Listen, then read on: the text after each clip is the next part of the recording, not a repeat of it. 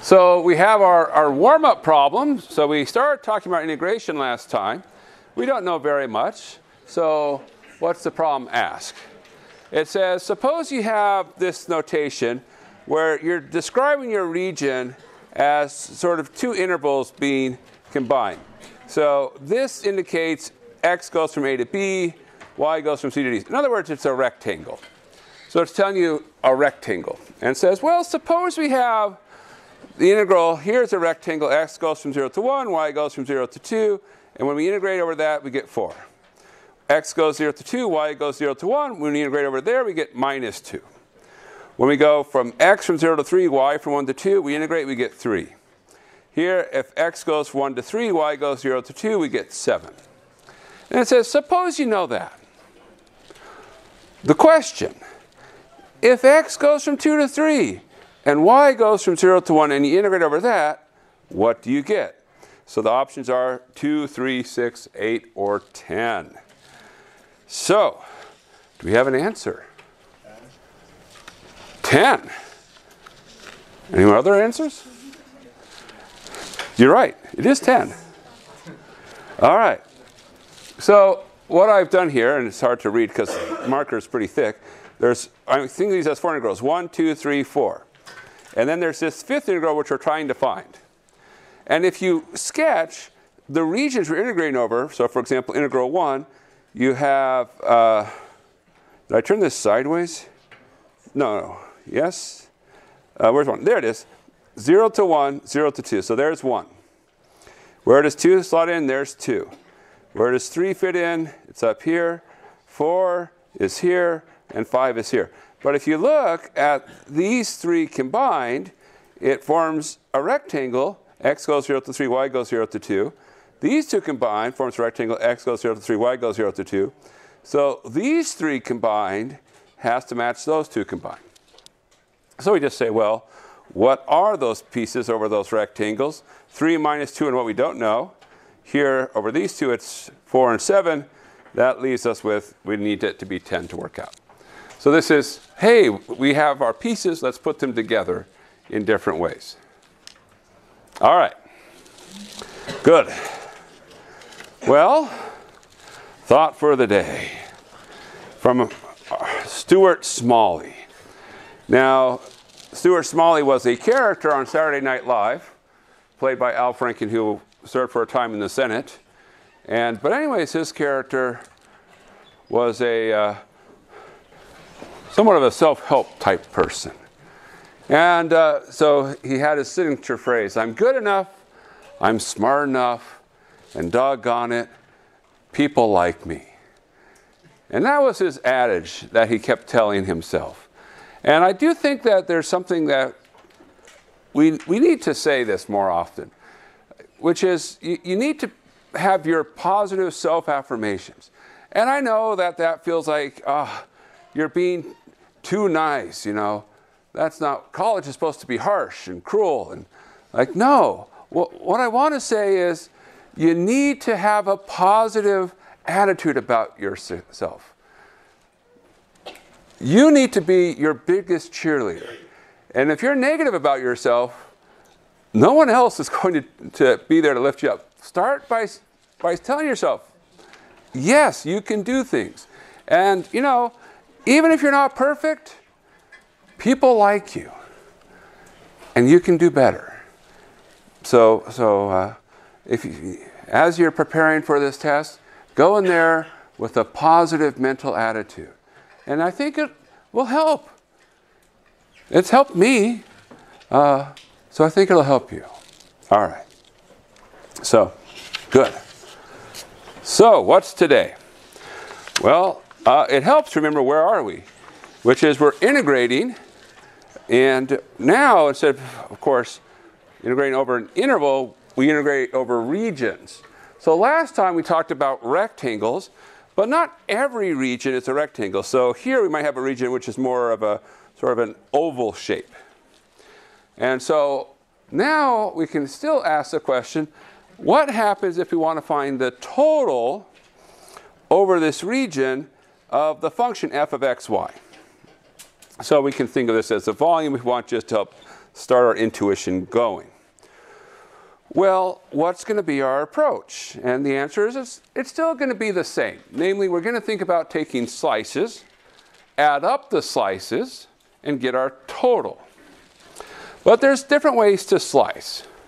So let's suppose that we slice what we call here vertically.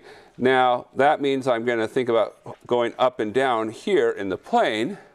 Now, in the picture, that would correspond with making a slice where I'm fixing an x value. So here's a fixed value for x, and then I take my slice up here. So there's my slice of my shape. So we say, okay, how do we think about what's going on? Well, we have extreme ends, A and B, that x goes between. But now, where does y go between? And the answer is, it depends. Because different values for x, you'll go different bounds. So what we need is to describe what the bounds are for any value of x. So we say, all right, well, these are curves. So there's a top curve. Let's call that phi, let's see, what do I call it here? We'll call it phi 2 of x. And then there's a bottom curve, phi 1 of x. And so now, what's our total? Well, our total is we're adding up from A to B the contribution of the slice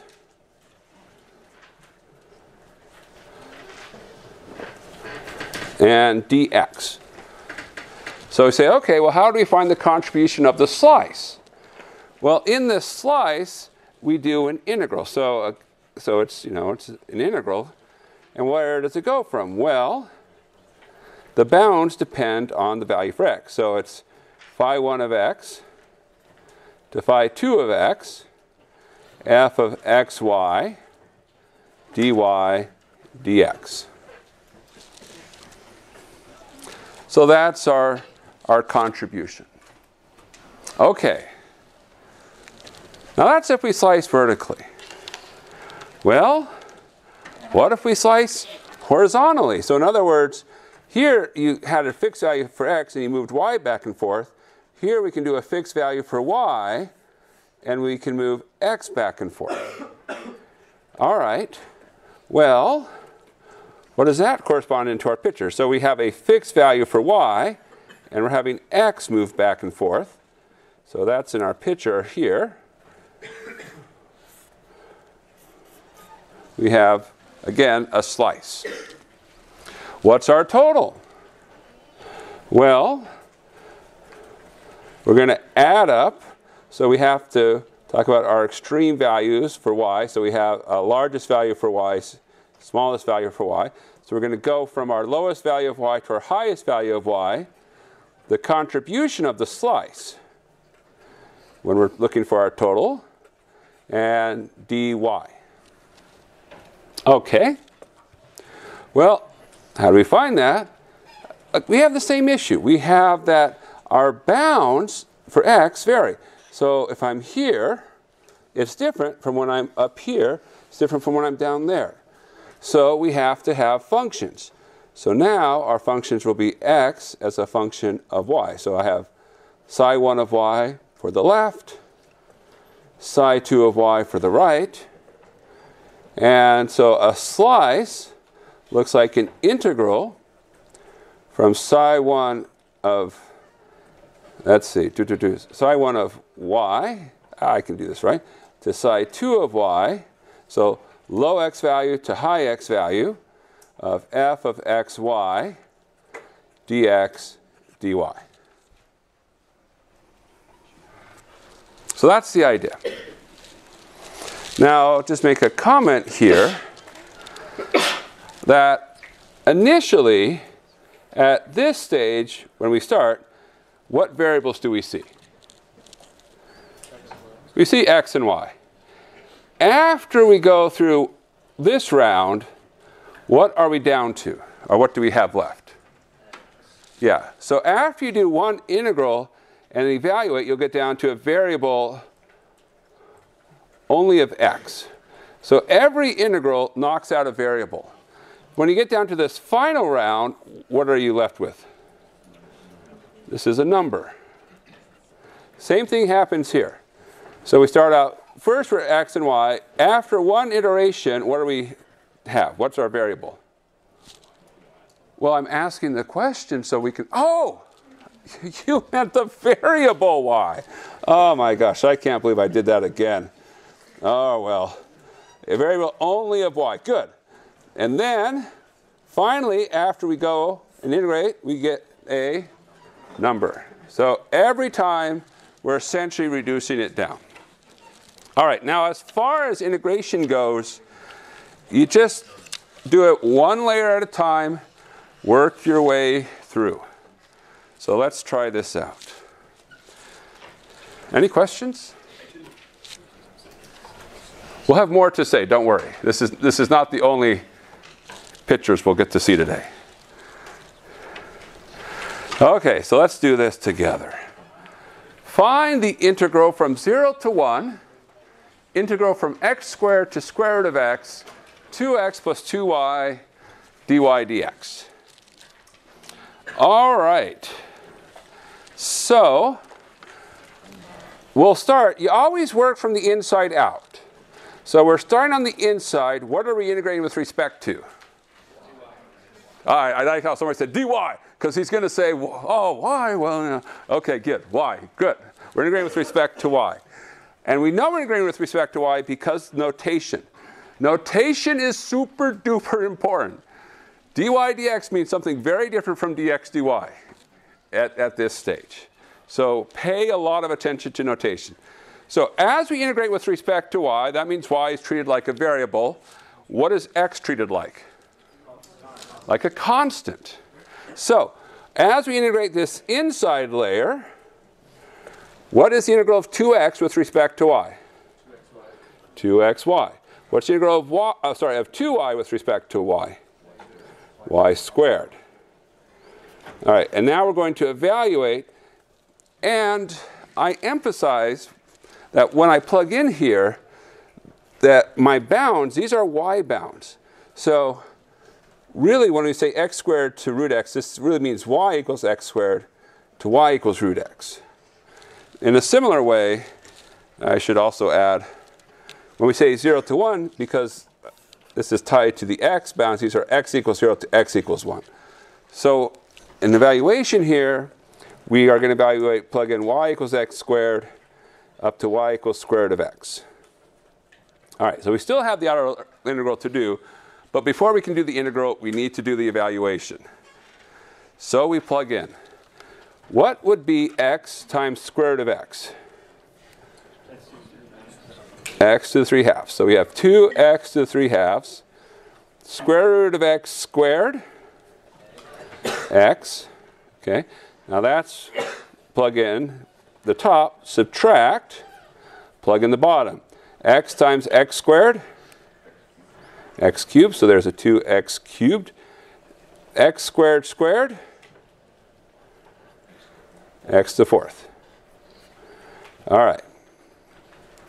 And I'm going to go ahead and just distribute the minus through. So this is 2x to the 3 halves plus x minus 2x cubed minus x to the 4th. All right. Now we're ready for our next round. All right. What's the integral of 2 times x to the 3 halves? Well, there's a 2. The integral of x to the 3 halves? Yeah, you add 1 to the exponent, so 5 halves in front, 2 fifths. You divide or multiply by the reciprocal. Integral of x.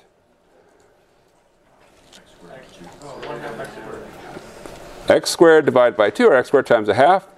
Integral of x cubed. X to the 4th times a 4th, right? So you have to divide by that power. Integral of x to the 4th. Yeah, 1/5 x to the 5th. And we're evaluating, because we integrated with respect to x, we evaluate x equals 0 to x equals 1. At this layer, it doesn't really matter, but just to get into good habits, I'll go ahead and emphasize that. All right, when you plug in 0, what do you get? 0. Nice. When you plug in 1, 1 to a number is what? 1. So now we just really are just going to have the coefficient. So we get 4/5 plus 1/2. 2 times a fourth is minus 1/2, and minus 1/5. And subtract 0. Well, 1/2 minus 1/2, cancel. 4/5 minus 1/5, 3/5. All right, so doing iterated integrals with functions is very similar to what we did last time. Just work from the inside out, one layer at a time. Just make sure you do your evaluation. All right. Well, now this was just an integral, just wrote down. You can write down integrals and bounds arbitrarily. Could we figure out what our region looked like? Well, what is it telling us about x? What is this integral telling us about x? It's telling us that x goes from 0 to 1. What is it telling us about y?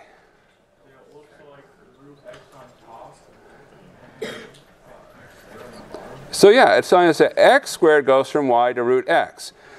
So when we talked about our bounds, we said, oh, like before we were saying we were going from a number to a number, and then we're going from a curve to a curve. So we can identify it by the bounds. So the bounds describe the region. And so we want to be able to say, oh, if I have the bounds, I have the region. Well, let's sketch some of these. Y equals x squared. Looks like a parabola. Y equals square root of x. Looks like square root of x. Do we know where they meet? They meet at 1. And they meet at 0. So as x goes from 0 to 1, y goes from x squared to square root of x. So our region is that shape right there. We're going to get good at that. I hope. You hope. Because if otherwise, the next test will not be very fun. And when I say the next test, the next test. Not the one on Thursday. Okay, so notation is important. I've said this before, and we'll keep saying it again. When we talk about the outer layer, we're talking about numbers. So I'm going between one number to another number. So we read that as a less than or equal to x less than or equal to b. When we talk about the inner layer, we're talking about going between curves. And so we have y going from curve phi1 of x up to the curve phi2 of x.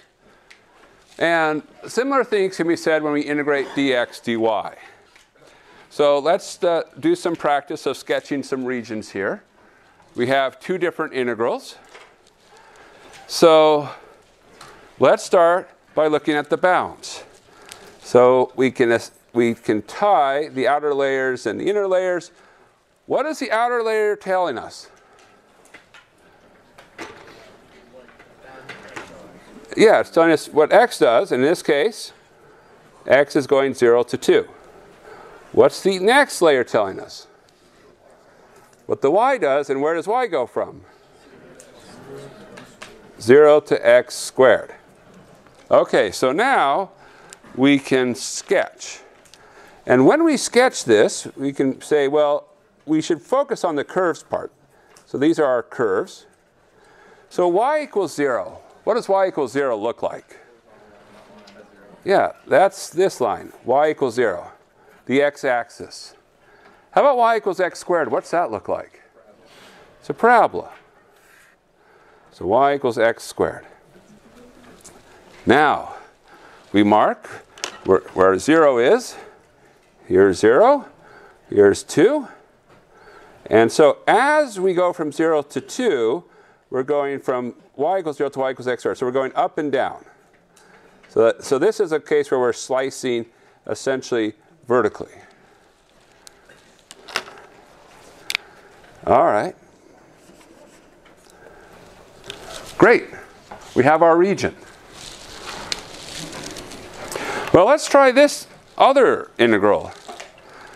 Since we were so good on the first one, I'm sure we can do this one. So, our outer layer and our inner layer. What does our outer layer tell us? Y goes from 0 up to 4. What does the inner layer tell us? X goes from where to where? Lower bound? Root y. Upper bound? 2. Right? Lower bound to upper bound. Y goes from root y to 2. Okay, so we can sketch. So we should again, let's start with the curves. So here are our curves. So let's see, x equals 2. What does that look like? It's a vertical line. Okay, it looks something like this line. X equals 2. How about x equals root y? What does x equal root y look like?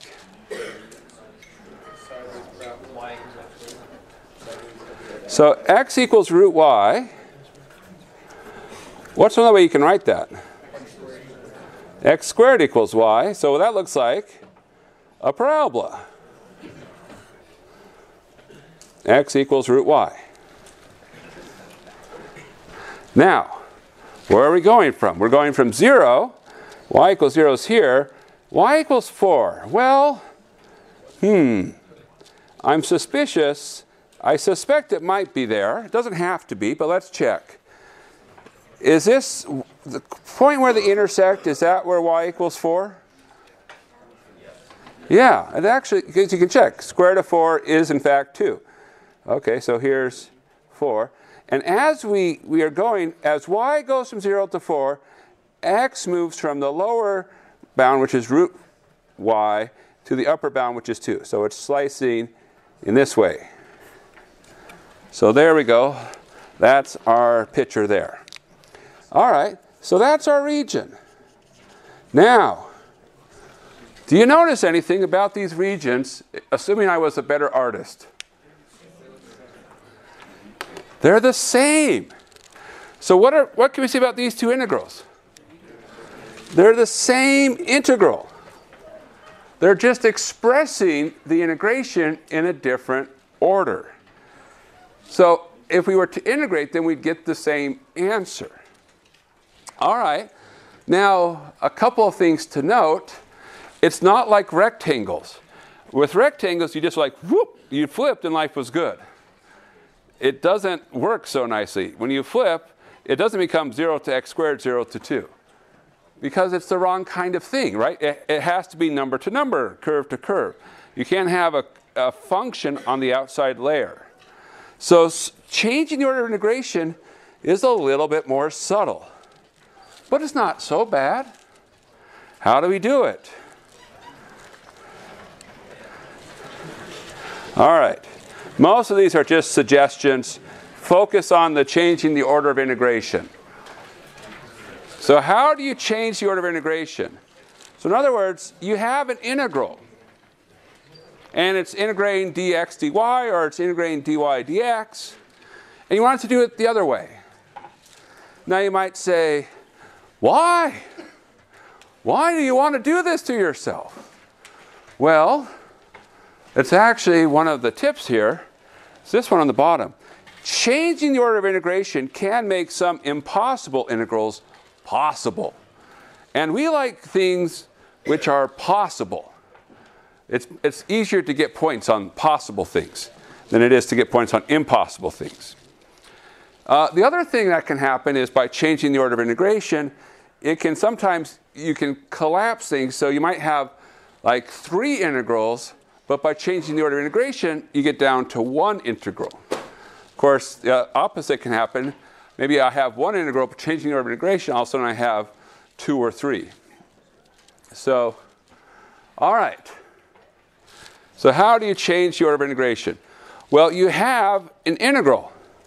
The integral is coding the region in the bounds. So we start with the bounds. And the bounds are giving a description of the region in terms of inequalities. X goes from here to here. Y goes from here to here. And so we figure out, well, what are those inequalities? When we have those, we draw a picture of our region. We focus on drawing the curves. I like to indicate how you're currently slicing, just to think, okay, and now I'm going to slice in the other direction. Well, with the picture, you say, well, let's look at the curves that are the boundaries of the region. And I want to make sure I understand what they look like, both as functions of x and as functions of y, because we want to switch our perspective. Whether we say, I need to think of this as a curve that's bounding maybe below, so it's a function of x, or maybe I'm thinking of it as a curve that's bounding on the right, so I need to think of it as a function of y. So it depends on our order of integration. Now, the last step, you might have to break your region into parts. How do you know if you need to break your region into parts? Well, you say, well, what causes me to need a different part? And the answer is, something has changed. And so what has changed is that the bounding curve has changed. So if you ever have one of your bounding curves change as you slice, you say, I need to cut my integral into different regions and handle them separately. Now, once you figure out how many parts you need for each part, you write down new bounds. And again, you think of your bounds in terms of inequalities. So your integral came from a series of inequalities. So you say, okay, let me think about the inequalities. I tend, for me, I usually work from the outside in, but the key is just do it methodically. So we'll go through and do some examples. Mostly it's just a matter of figure out how to read bounds from integrals, figure out how to get a picture, and then how do you reverse that? All right, so that's how we go about changing the order of integration. Are we ready for an example? Any questions? Examples will help. Okay. So, change the order of integration for the integral from -1 to 0, integral negative root y plus 1 to positive root y plus 1 of f of xy dx dy. Now, there's no way we can integrate this because we don't know what the function is, so we're not going to be able to go anywhere past the order of integration. When it talks about changing the order of integration, let's think about what that means. Currently, our order of integration is dx dy. So what will our order of integration become if we changed it? So we're going to go dy dx. So what we have is we have boxes. You know, what goes in these bounds? That's our goal. When we talk about changing the order of integration, what's in the box? So that's our plan to figure that out. Let's go through the process. What can we say about our current bounds? So, outer layer, what is this telling us? -1 less than or equal to y less than or equal to 0. Move in a layer. What does this layer tell us? Negative root y plus 1 less than or equal to x less than or equal to root y plus 1. So you'll notice these look suspiciously like our integrals, because they are, right? -1 to 0, -1 to 0. Negative root y plus 1 to root y plus 1. Negative root y plus 1 to root y plus 1. Okay, well, we've got to get some curves. So the curves are going to come from the inner layer. So we're going to look at these parts for our curves and start getting a handle on these. So suppose I say x equals root y plus 1. That's maybe not the most obvious thing to sketch. Is there another way to write that? X squared equals y plus 1. Or x squared minus 1 is y. Now, what about the other side? X equals minus root y plus 1. What would you get there? Yeah, you'd actually end up at the same place. So what's happening is it's a parabola, and we're seeing two sides. Okay, so we'll draw our picture. It's y equals x squared minus 1. What is the minus 1 doing to our parabola? How does that change it? Shifts it down 1. So normally a parabola would go down at the origin. Now it's going down here. Okay, so this is y equals x squared minus 1. The left side can be written as x equals root y plus 1. The right side would be x equals minus root y plus 1. So we probably should mark a couple of other places. We certainly have negative 1. That's a place. What else should we be marking? Why should we mark the x-axis? That's a great answer. Why should we do it? Well, we have some information here. We go up to y equals 0. So when we're integrating, we're going from negative 1 to 0. So we're slicing this way. That's our current integral. We stop there. So we stop at y equals 0, the x-axis. So that's the region.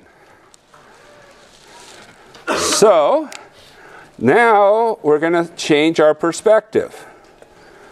We're not going to slice horizontally. We're going to slice vertically. So let's talk about our curves, the bounding curves. What's the bounding curve on the top? It's y equals 0. Is it always 0? Yes, so we don't need to break anything up here. What's the bounding curve on the bottom? Is it always x squared minus 1? Yes, it's always x squared minus 1. So that's good. So this tells us how y behaves. What about where does x begin and end? Where are these locations at? 1 and negative 1. How do you figure that out? Well, you can reason it just from the picture, like at y equals 0, square root of 0 plus 1 is plus 1, negative square root of 0 plus 1 is negative 1. So, in terms of our bounds, I'll start, when I say the outside, I'll start with where x goes from. X goes from negative 1 to 1, and y goes from x squared minus 1 is the bottom, up to 0 is the top. And now we just make sure we put them in the right places. So the x bound is the outer layer, negative 1 to 1. The y bound is our inner layer, x squared minus 1 to 0. And here, at this point, we do what? What's our next thing to do? Yeah, we're done. We stop. Ah, we made it. All right. We survived. Any questions? Not too bad, right? Yes? You said changing it can make an impossible integral possible. Yes. An example of what an impossible integral. Sure. Here's a problem for you to work on. Find the following impossible integral by first changing the order of integration. E to the y squared, hopeless. Hopeless. You can't do it. So the integral of e to the y squared dy, forget it. But could you integrate e to the y squared with respect to x? Yes. Why could you integrate e to the y squared with respect to x? Because it's a constant. It's like, I can integrate a constant. So if right now, hopeless. If we switch, a glimmer of hope emerges.